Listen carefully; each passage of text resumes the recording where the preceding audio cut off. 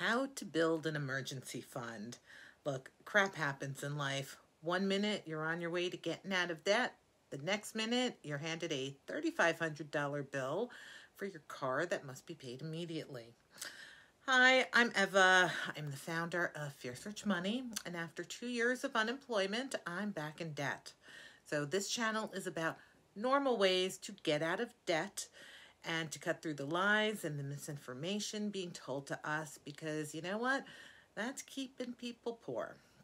So today we're going to talk about emergency funds. First off, I dislike the phrase emergency fund.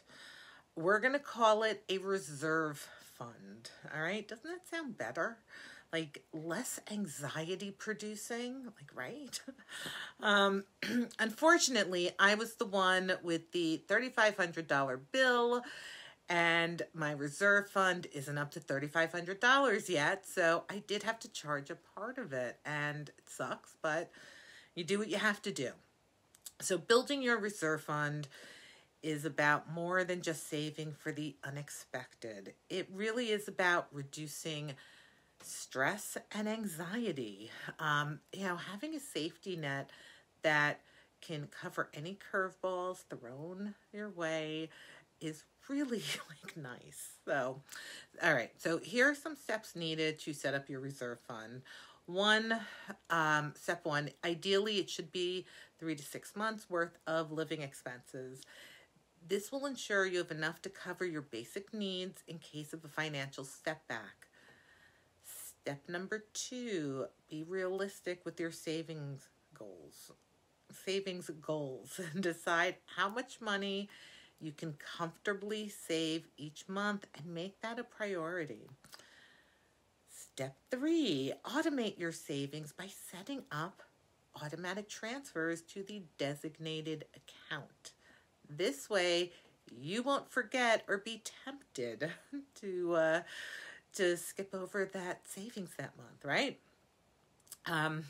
While building up your fund, you may need to cut back on unnecessary expenses. And you know what?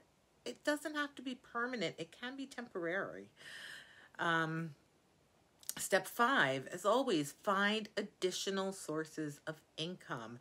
Look, not everyone can do this, but if you can, do it.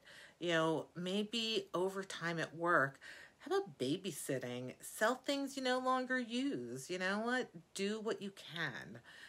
Should you prioritize a reserve fund or debt payoff? Reserve fund. That's, what's the point of paying off debt if you have an emergency and then have to charge it, right? So work on getting a month ahead of your expenses, and after that, focus on debt. Building a safety net is a critical step in financial stability. You know what? Life happens. Be prepared, and do the best you can.